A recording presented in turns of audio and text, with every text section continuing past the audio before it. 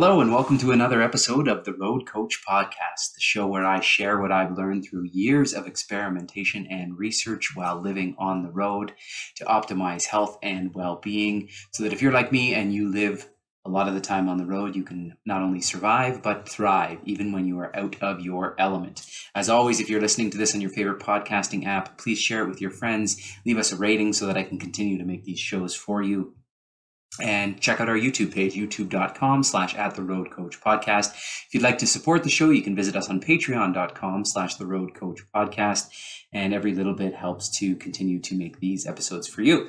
So today I wanted to talk about protein and protein types, absorption in the body, and how I choose what I use while I am on the road. And this conversation started with a physician that I'm working with in Calgary. For those of you who listen to every episode, you know I'm on a very long road trip right now.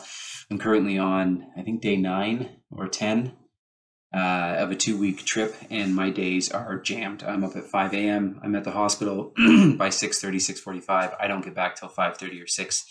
And then there's typically a dinner, and then I got to get back to bed and start the day all over again. So there's very little time for myself, even less time for these podcast episodes. So this one's being filmed very late at night, and I apologize to those of you who are used to seeing it Tuesday morning, because this week you're going to get it Tuesday night. But this conversation that I was having with this physician was he's very interested in optimizing health and nutrition as well, and he's very data driven, as am I. And we were getting into a conversation about how I make my protein shakes and how I pack for the road. And for those of you who listen to this, you'll know what my shake is made of. But I typically use a powder called Whole Earth and Sea Protein and Greens, and I really like it. It's made locally in Canada, in Coquitlam, BC. And it is not only a complete protein source on vegan-based, mostly pea protein, but it also contains a full green supplement and mushrooms, and it is fermented as well. So it is much easier on your digestive system than other plant proteins that can, make you feel bloated and give you gas and things like that. So I really, really like this supplement, but it's not cheap. These days it's about $3.50 or so a day for a scoop. And then when I add in my fiber, and I have another mushroom supplement that I've been using as well, which is essentially a mushroom coffee that I put in it, and creatine and potassium and salt and vitamin D, this can get pretty expensive. And then I bag up these protein powders in sort of a daily mixture, and then when I'm in my hotel, I just have my shaker cup, my blender cup, and I get skim milk if I can, or 2% milk if I can't, and 3 raw eggs, and I mix that up, and that is my breakfast or my mid-morning meal most days when I'm on the road. And this doctor kind of questioned me as we were talking about it, and he said, why do you take a protein powder, whether it be pea or whey or anything like that? He said, when you think about it, the concept of what you're doing, you're taking protein to get essential amino acids that then build back up into proteins in your body and create the muscle. So the analogy he uses is essentially you're breaking down a high-rise building just to get access to the bricks to build a new building from it. Why don't you just take the bricks themselves? Meaning just take amino acids. And I thought, I honestly can't answer that question, and I don't know enough. So hence this episode. So I'm going to start with a little bit of background. This first page that I've got up is from becomeio.com, which is just ingredient optimized. It's a website that talks about how to optimize your nutrition. And they just have a good explanatory note here about amino acids, the building blocks of protein, and how the essential amino acids are critical that we ingest, because we cannot make them inside our body. So there's more than just 9 amino acids, but the 9 essential ones are what are required to make what we call a complete protein. And those are leucine, isoleucine, valine, tryptophan, lysine, methionine, histidine, phenylalanine, and threonine. And the first three on the list, as they mentioned, are what are called, so those are leucine, isoleucine, and valine. They are branched chain amino acids, and you may have heard the term BCAAs because they have a branched side chain in their molecular structure, but they're particularly important for athletes. So many athletes really focus on the first three and make sure that they're getting enough of them, especially in the protein source that they're taking, that they've got enough to make it what's called a complete, quote unquote, complete protein. And they're important for muscle synthesis. Oh my goodness, synthesis. Right? The process of building and repairing muscle, for boosting your energy, enhancing your performance, increasing endurance, improving recovery, counteracting cortisol, which is of course our stress hormone, and regulating our blood sugar levels. So those 9 essential amino acids are the key amino acids to make a complete protein, with the first 3 widely considered the most important. Now, what this doctor was saying to me was that the bioavailability or absorption rates of protein in different sources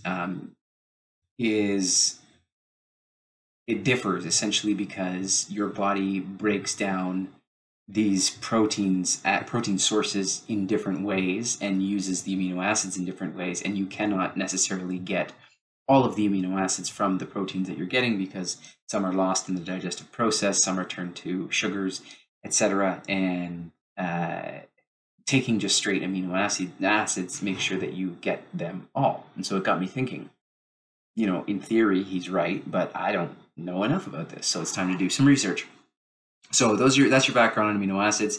And then I decided, let's actually look at what studies have been done to see what the bioavailability of different protein sources are. And so this is an article from Current Opinion on Clinical Nutrition in Metabolic Care, and the title of the article is Determinants of Amino Acid Bioavailability from Ingested Protein in Relation to Gut Health, and it was published in December of 2020. So it's a fairly recent analysis, and it takes into account a bunch of different research that's been done. Those of you who listen know that I really enjoy meta-analyses because they take into account a bunch of randomized clinical trials and just lump all the data together, so they're sort of towards the top of the hierarchy of quality of clinical data. And they've got a really nice chart in this that basically takes them through the studies that have been done recently and what they found. And the studies that they used actually looked at absorbability through the small intestine of the amino acids within the proteins that they were testing. So in the protein source whey, they looked at a couple of different numbers here, but essentially the most important one was the percentage of bioavailability for the actual protein content. And you absorb about 92% of the protein that you actually take in when you're eating whey. And then the last number there, plus or minus 13, is the standard deviation. So that means that one standard deviation of people, so the highest arc, essentially, when you're moving out from that, the averages are going to range anywhere from, most amount of people, the averages are going to range somewhere between, 79 and 100%, essentially, of absorption. But it really depends on individual gut microbiome and digestion capabilities, and whether or not you have any compromised digestive issues and things like that. But on the average, you can assume that 92% of the whey that you ingest is actually being used by your body or broken down and reused to create proteins. Chickpea is another popular form of supplement, but only about 74.5% of that is actually used. Egg is very close to whey at around 89.5 with a standard deviation of plus or minus 4.5. So you're somewhere between 85 and 95, which is really nice percentage of the protein absorbed. Any sort of meat, whether it be red meat or chicken or fish, you're again right up with whey, 92 plus or minus 3. And then moving down from there, rice proteins around 100, but they only measured one amino acid, methionine. And so that, you can't, rice isn't a complete protein, first of all, but also if they're just measuring methionine, then you don't know necessarily if you're getting as good of an absorption of some of the other essential amino acids. Moving down to a couple of other things. So you've got pea protein. So that's the big one that I take most of the time, and that's around 94.5 plus or minus 3.5. So it's actually better than whey, but it's not absorbed quite as fast. It's the fastest of the plant proteins for absorbing, but but it is quite bioavailable, essentially.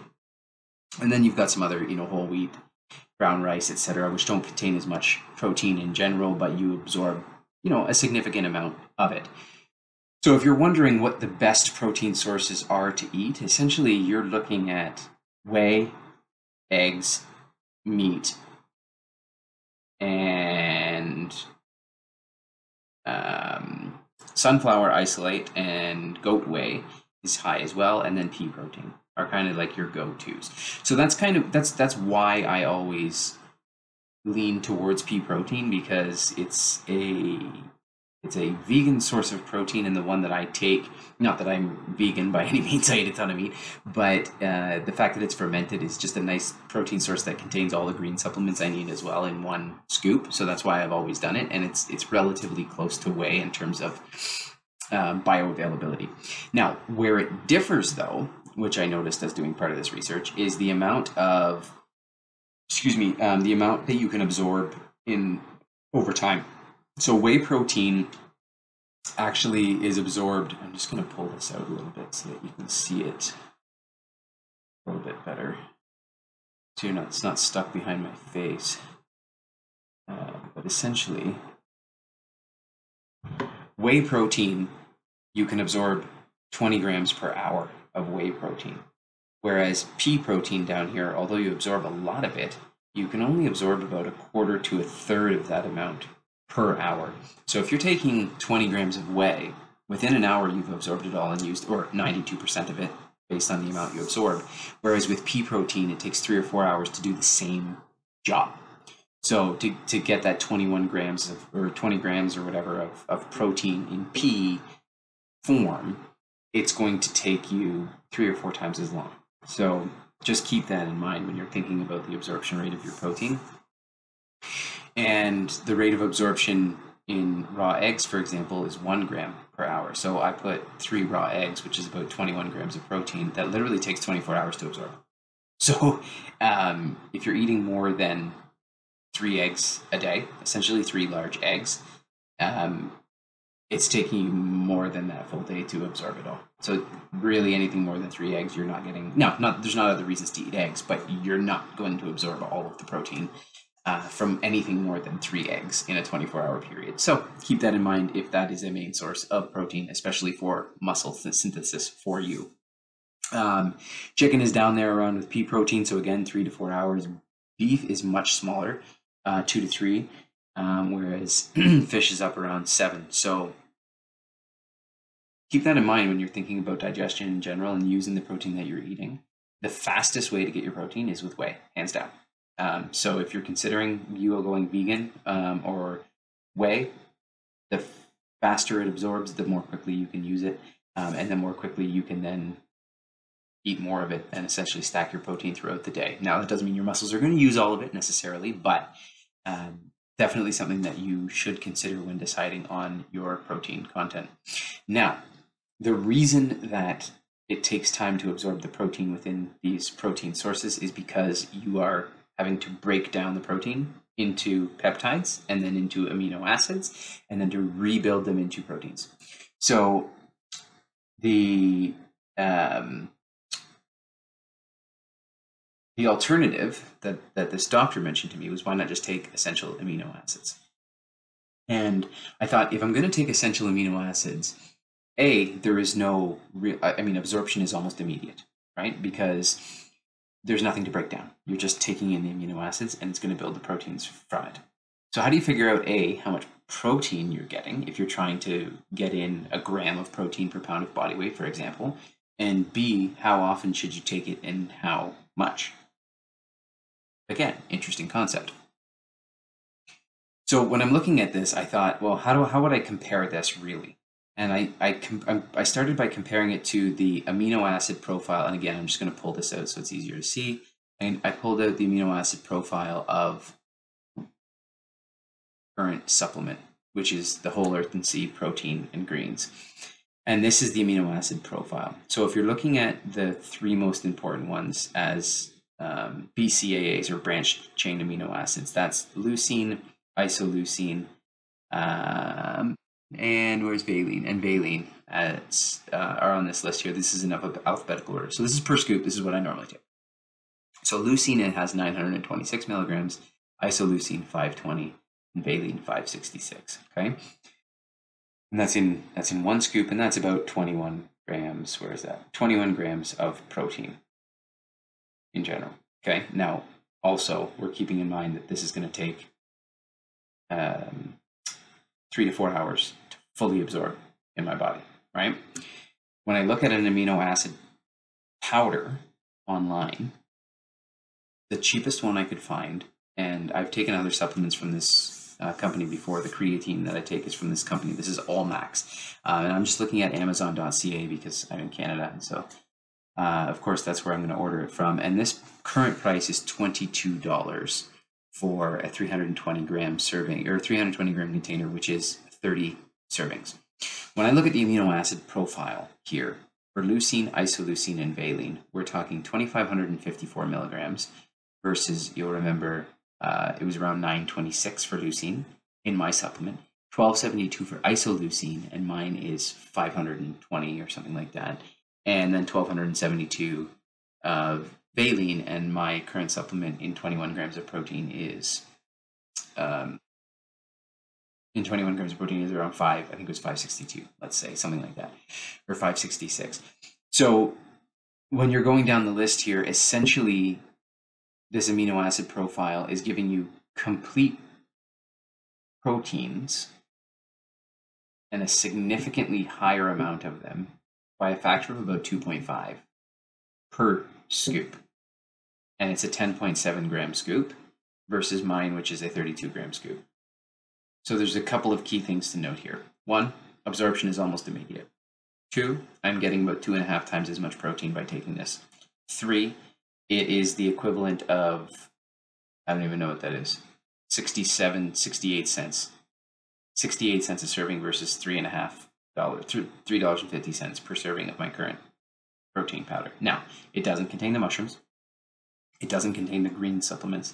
So it's something that I have to add on to that if I want to continue with the same nutritional profile, but I'm getting 2.5 times as much protein for, what is that? A fifth of the price, something like that. And it's absorbed immediately. So I'm not waiting 3 to 4 hours for it to fully digest and absorb. So this really does seem like a better way to get protein throughout the day. However, if I'm taking, for example, a scoop of this at the equivalent of, let's say, arguably 50 grams of protein, plus I'm taking 21 grams in the eggs that I'm putting in my shake, and I'm taking in another, call it 10 to 15 grams in the skim milk that I put in my shake, then I'm putting the equivalent of what is that? What did I just add up to? 80 to 90 grams of protein in a single shake.